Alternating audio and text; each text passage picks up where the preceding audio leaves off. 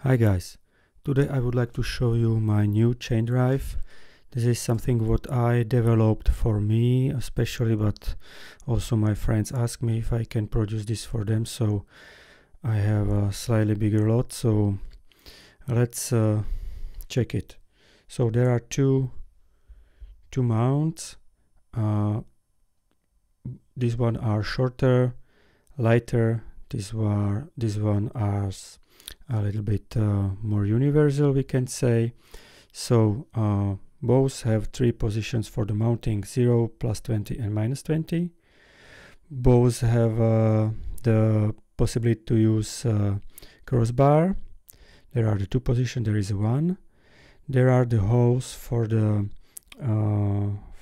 idler, so you can use this also. There are the holes pre-cut for the thread, so you can just cut here thread or increase it based on your needs, and put here the bearings, classic skate bearings. And here there is a same size like here for the crossbars, and you can extend it for the idlers if you need this. There are also the two position for crossbars, because some people like use this like a handle, so that's the reason why it's here. And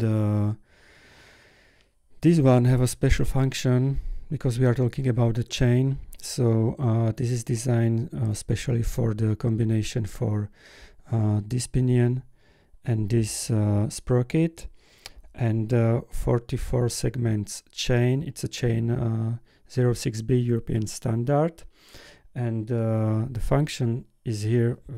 I will describe how it works. This is the mounting position.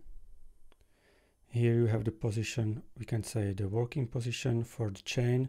So right now you have the chain slightly tension, and if the chain during the lifetime will be slightly extend, you need to again put the chain tension to this system, so slightly move it here. And if you will reach this end position, that means that your chain is extend 3% of their length and must be immediately replaced because can be broken. So with this chain drive and with this mounts, you don't need double checked length of your chain. The end stop here is saying to you it's too much, change it. And for example, this chain drive, it's this mount is mainly used for chain, but you can use it also for the belt. It's up to you, because there is a really big range of the length. It's it's a 10 centimeters, 90 and 11 centimeters, so you can use whatever pulley you want. This aluminium what I used is 70-75 aluminium. It's a strength one you can buy. Also the clamp here, there are the 4 holes and 4 holes. There is just thread from the one side because it's too wide.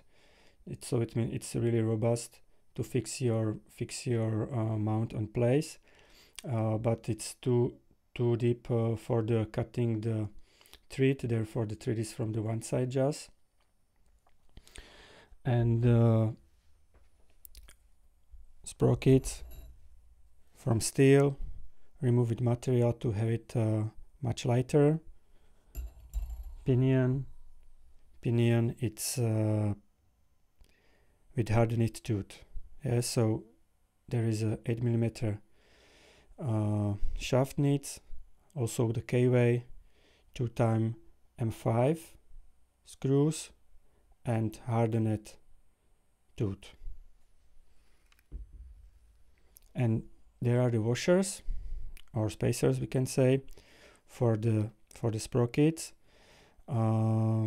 You can take your hub, you will just remove the nuts here, those nuts here everywhere, then cover it.